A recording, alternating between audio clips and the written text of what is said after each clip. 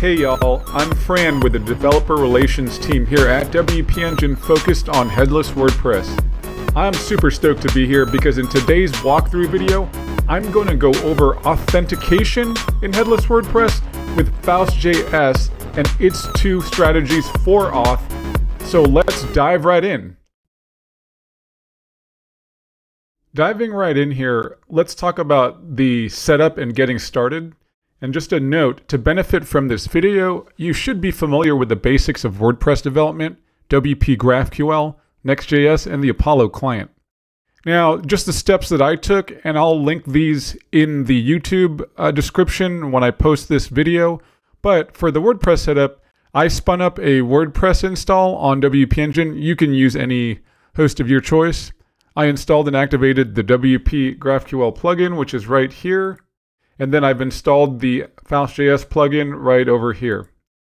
Then on the front end, when you spin up Faust, you want to pull down its npm package and then run on your terminal this getting started command to get started here.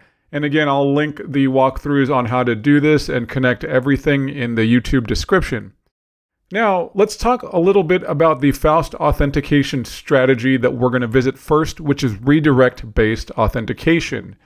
Let me go over to a clear browser here. Okay, so redirect-based authentication is the first strategy that we're going to talk about, and it's the default method in Faust.js. Now, this strategy involves the user being redirected to the WP admin login page to authenticate. Now, once the user has logged into WordPress, they get directed back to the Faust.js app with an auth code that is used to request, refresh, and access tokens. Now, the user then sees the gated content, and then there's a logout button to log out. So let's look at how this will look like on the browser with its flow. I have to go to my terminal and start the development server. Now, once this is started, let me go back to the browser here. Now, what you're seeing here is, for those of you that aren't familiar with Faust.js, the Faust.js WordPress template hierarchy in the JavaScript side. This essentially resembles the WordPress template hierarchy, but with a JavaScript front-end approach. So I created a path called gated. So let's go to that page and path. And what you see here, and excuse the CSS, is a login page. So when I hit login, it should direct, yes, it redirects me back to the WP admin login. So if I log into that,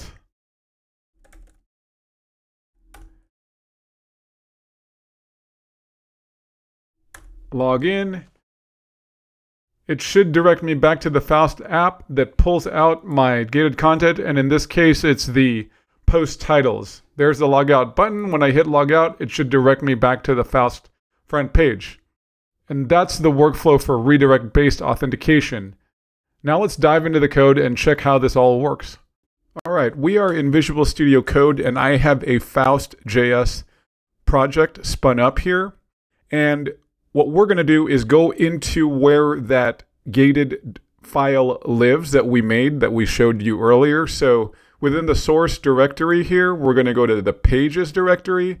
And within that pages directory is the gated.js file. And this is where this lives. This is a lot of code. So let's start by breaking this down and explaining this a little bit line by line. So at the very top of the file here, we import the necessary dependencies and custom hooks, useAuth, get Apollo auth client, and the useLogout hook from the Faust core module, and GraphQL and useQuery from the Apollo client module. Now, just a couple of things with the get Apollo auth client function. It returns an instance of the Apollo client with the proper access token attached to it. Now, with this client, you can make authenticated requests either by calling client.query on a page, or template component, or passing the client into Apollo's useQuery hook. In this example, we're going to use the useQuery hook. Now, the useLogout function, that's a React hook that facilitates logout from your Faust app. So in this section right here, we define a function called authenticated_view. Now, inside the component, we initialize a client variable by calling the get Apollo auth client here. And then we also destructure the logout function from the useLogout hook right here. Next, we use the useQuery hook from Apollo client, passing a GraphQL query as the first argument and an object with the client property as the second argument. The query fetches data related to the authenticated WordPress viewers, posts, nodes, and name. The useQuery hook returns data and loading variables that we destructure and use to store the result of the query and the loading state. Now, if the loading variable is true, indicating that the query is still loading, we return a JSX fragment displaying loading right here. Otherwise, if it's false, meaning our query has resolved with details about the authenticated user, it renders JSX elements including a welcome message and a logout button that triggers the logout function, a heading for my post and a list of posts retrieved from the data, which is right here. Down in this section over here, we define a component named page. And inside the component, the useAuth hook is used to obtain the isAuthenticated, isReady, and login variables right here. Now, if ready is false, indicating that the authentication status is not yet determined, it returns a JSX fragment displaying loading. If authenticated is true, meaning the user is authenticated, it renders the authenticated view component with its data as you saw up there. Otherwise, this renders JSX elements including a welcome message and a login link that points to the login URL obtained from the useAuth hook, which directs you to the WP-admin login. Overall, this is the file and code block that made that flow that you saw earlier work toward this gated page, where it displays different content based on the authentication state. So when authenticated, it fetches and displays the user-specific data and provides a logout button. When you're not authenticated, it displays a welcome message and a login link. Quickly talk about the useAuth hook in Faust. And this is a custom hook made for the Faust.js framework that makes authentication easier to handle in your headless WordPress site.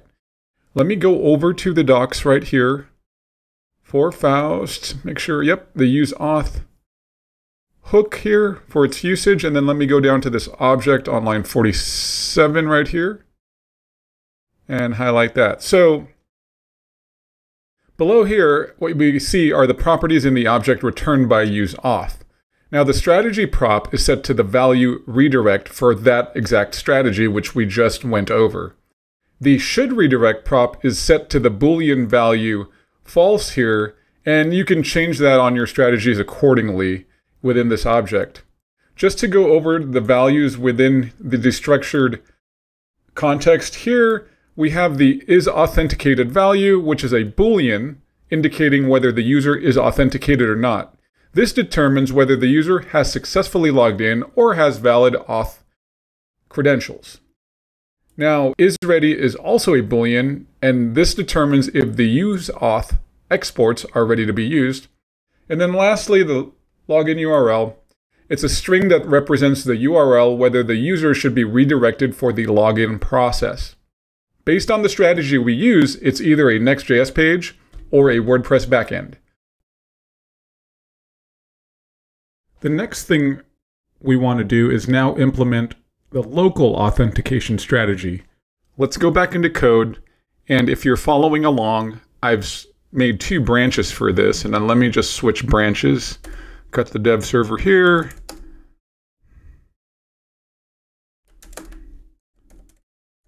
White label. Okay, and let me pull this up.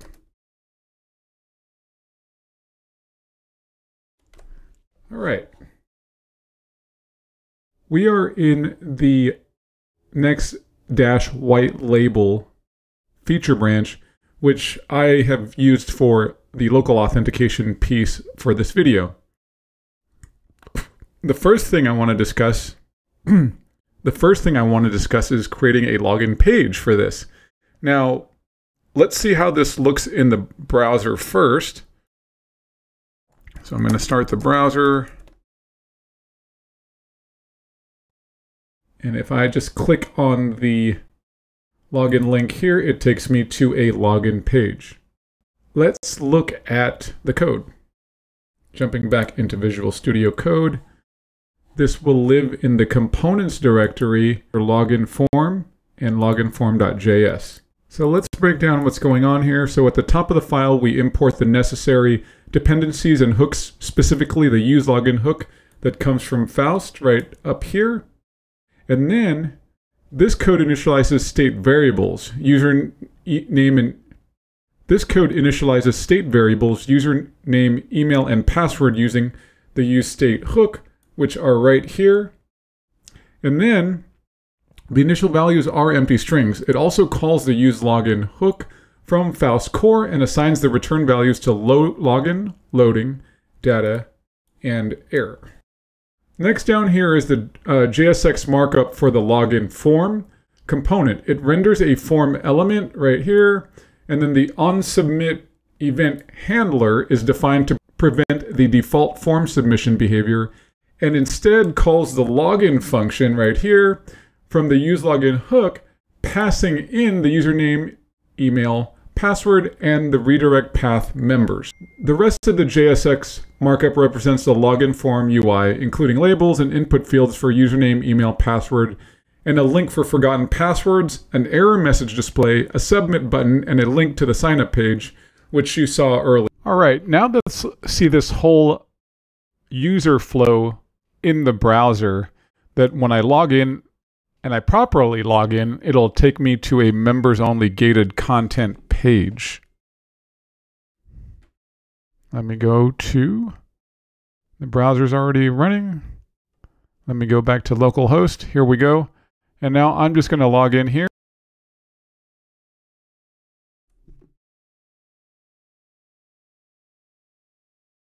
And now that I'm logged in, I have a members-only page for the gated content, and that's the flow. It works great. Now the code for the members-only page, I'm not going to go over because it's very similar to the previous gated page that we made with the redirect-based strategy, but in this case, this is using the local-based strategy where we have our white label Next.js page. All right, now that we have this portion of the user experience of authentication done, let's see how to manage user accounts and update data in the next section. So to accomplish this, let me go back to my WP admin, and we're going to leverage a couple of plugins. The first one is the WPGraphQL Cores plugin, which I've already downloaded here. And this tells WordPress not to only accept cookies from the domain where WP is installed, but it also, from the decoupled front-end apps domain, tells it. So that way the same cookies can be used to authenticate users on both domains. Now, just a note, so when you install this, you want to go to the sidebar, go to GraphQL here, settings, and then we're going to check on the Cores tab, just to make sure that the send site credentials is checked, enable login mutation is checked, and then the enable logout mutation is checked. Now in the extend access control allow origin header, we want the front end application path, which is in this case localhost 3000. So we're going to save this here, and we're all good to go there. The next thing we're going to need is the Headless WP email settings made by my cohort Kellen Mace, and that is already downloaded here. And this will allow us to point our email reset links to be sent to the front-end Faust application. Let's jump over back to Visual Studio Code to see how the profile form works, where a user can update their profile. And that lives over in, let me close this out, the profile form lives in profile form and then profileform.js. In order to fetch and manage the viewer's data from the server, we have a custom useViewer hook right here. And this useViewer hook initializes the viewer state using the useState hook, setting it to null initially. And then the viewer state represents the data of the currently authenticated user, such as their ID, their email, their first name, and their last name. which is down right here. Now, after checking if the user is authenticated with the useAuth hook, we run an async function with the useEffect hook if the user is authenticated. This performs a query using Apollo client with client.query right here as it's awaiting it, and it fetches the viewer's data from the server. The query is defining the GraphQL function and requests the ID, email, first name, and last name of the viewer. Now, once the query is successful, the setViewer function is called to update the viewer state with the received data from data.viewer. Now, if the query fails or the user is not authenticated, the viewer state remains null. The next thing I want to transition to in this file is mutations in GraphQL. Now, mutations in GraphQL are an operation that allow us to modify or change data on the server. So let's focus on the useMutation hook from the Apollo client and what it's doing. Let me scroll down to our mutation within line 59 right here. And let's break this down. So the useMutation hook is used to define a mutation operation called update profile. Now, it takes two arguments, the mutation query and an options object. The mutation query is defined using the GraphQL function, and we have that right here, and it specifies the update profile mutation and its input variables, which are ID, first name, last name, and email, all as a string. The mutation updates a user's profile by calling the update user mutation and passing the input variables. Now, the options object passed to useMutation contains a client property, and that client property specifies the Apollo client to be used for executing the mutation. It uses the auth client obtained from getApollo client auth function. So we have that down here. Now, when the user submits the profile form, the update profile mutation is fired off, which updates their information in the WordPress database with these variables here destructured. And then a success message is then displayed at the top of the form, which is this success message here. If it doesn't update successfully, it will say failed. Let's check this out and how this looks in the browser.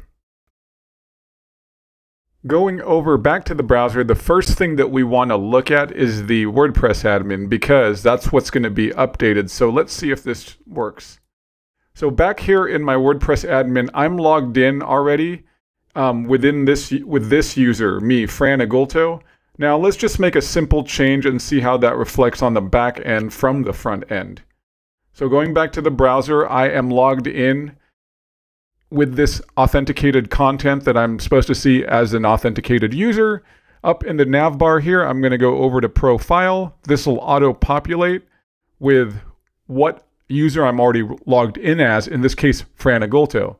Now, let's just make a quick, easy edit to the first name, say Franklin. We're going to update that profile. It fires off that update function, and then this profile updated successfully message occurs. Now let's see how it looks like in the WP admin backend. If I go here, there it is, Franklin Agulto. Stoked, the mutation works. All right, so the next feature I want to go over is the fact that we're going to add a surprise bonus of authorization in this video, not just authentication, which basically is what it means. It's the authority essentially for a user when they're authenticated to create a post. So now let's see how this works. So we're going to go back to the code here, and this component is already opened up. I have it in the create post form folder within the components directory and the create post form.js file. Now, the thing with this one is that it's very similar syntax-wise to the profile form component we just went over. And it uses the useMutation function to create a post and title content and updates that into the WordPress backend. What I want to focus on is the authorization using for the user capabilities to give them that authorization and check if they can update a post and create one. So let's go inside this async function within the useAuth hook right here. And right here, we're grabbing the getApollo.auth client function and making a query using client.query. And that requests the capabilities of the actual viewer or the user, let's say in WordPress. Now, the query result is then destructured to get the data object, and the viewer data is extracted from it and assigned to the viewer state using setViewer down here. And then the effect is then invoked when the component mounts and when the isAuthenticated value right here changes. Now, finally, the viewer variable is returned from the useViewer hook here. Next, we have a default component called createPostForm. And what I want to focus on in this is this variable called canCreatePosts. And this one is a Boolean right here. And what it does is it's a variable that's assigned a Boolean value based on whether the viewer object has the capability to publish post. It uses optional chaining to safely access nested properties and the includes method to check if the capabilities array includes the string publish post. Now, a few lines down, we have a handle submit function right here, okay? And that's asynchronous being called when the form is submitted. Now, the default form submission behavior is prevented by using e.preventDefault. Inside a try-catch block here, I have the createPost mutation being called, and that has the appropriate variables based on the form inputs and the canCreatePost form value. Now, if canCreatePost is true, the post will have a status of publish. Otherwise, it will have a status of draft, meaning it's not true. It stays in draft, which is a user or a viewer that's non-authorized as far as capability is concerned to publish a post. And then it fires off a success message if they are successfully able to add a post, and then one that's a catch error if it doesn't. So let's go and see how this looks in the browser. Here in the browser now, let's go over to create post so we can see how this actually works. And if I am logged in as a user that has the authorization to create a post, it defaults to this page and renders this page here. So let's go ahead and make a title, testing for test content. I add this post, it'll fire off that mutation, and then it'll give me the success message down here. Let's go back to the WP admin backend and then look at the post here. There we go. It's got updated and it inputted into the WordPress backend. Stoked, it works. The next feature I want to talk about in this authorization cycle that a user would experience in Headless WordPress is a sign-up form. So this will allow new users who are not signed up yet to sign up and become authenticated users with their own credentials. Now, let's look at the code first, and then we can see how this works in the browser. Back over here in Visual Studio Code, this file will live in the components directory under sign up form, and then the signupform.js file. And this uses the GraphQL and WPGraphQL mutations as well, very similar to the previous code. But one thing I do want to focus on is the mutation query using the GraphQL template literal from Apollo with register user, which is right here. And this is the mutation that fires off a request and registers a user by accepting their email, first name, and last name as input variables, and then returns the database ID of the user. Following that, we have a sign-up form component as the default export here. And within this component, the useMutation hook is called with the register user mutation query. The hook returns the register function for executing the mutation along with the data, loading, and error variables for managing the mutation state. The was sign up successful variable is defined to check if the sign up was successful by checking if the necessary data is present. Now following that, there's my handle submit function. And we need to define that, and it's called from the sign-up form when it's submitted. So it prevents the default form submission behavior. It extracts the form data using form data, converts it into an object using object.fromEntries, and then calls the register function from the useMutation hook, passing the form values as variables. Any errors during the mutation are caught and logged to the console. We also have a conditional that is run to see if the sign-up was successful, and if it is, the component returns a message notifying the success. At the bottom is the necessary JSX for the user to see the form on the UI. And let's go ahead and see how this looks like in the browser. Going over back to my browser here, on the front page of my Faust application, we can go to the auth menu selection of sign up, and it's going to prompt me to sign up. So let's put a test Fran test Agolto. And then let's use my Gmail account and let's sign up. So a message says, hey, thanks, check your email, an account confirmation link has been sent to you. Let's go over to my Gmail account here. Now here's the sign up link, and it's pointing to the front end Faust application off localhost, and I click that, and it prompts me to set up a password. And let's go ahead and declare the password and then confirm it. Saved. All right, now my password has been set, and now I can log in as a user. So let's log in with my email, and then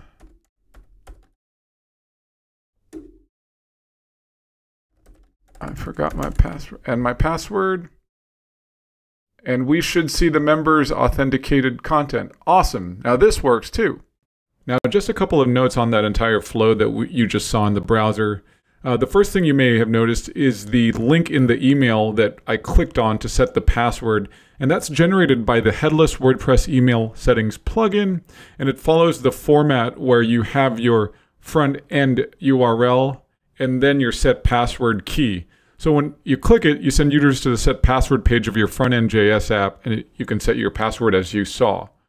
And then the second thing is the actual set password form that you're brought to when you're ready to set your password, and that lives here in the code within the components directory, the set password form file, the set password form folder, and then the set password form.js file.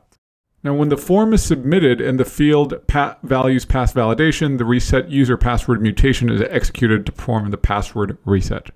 One thing I want to focus on is it contains a validate function that is called before the mutation gets fired off. So let's go down to that. Here it is, function validate. And what happens here is it ensures that the password and confirm password values match, and the password is at least 5 characters long. So just know that with the current implementation, a user would be able to set a very weak password such as 1, 2, 3, 4, 5. Now, if you want, you can use something like the ZXCVBN to enforce strong passwords on the client side, or you could use a WordPress plugin that enforces strong passwords on the server side.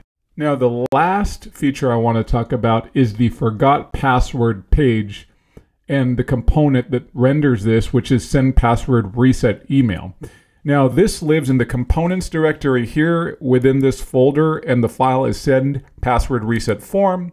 And essentially, what this does is when the user submits the form, the send password reset email mutation is fired off, and it's executed. So if it is successful, the form gets replaced with a confirmation message telling the user to check their email.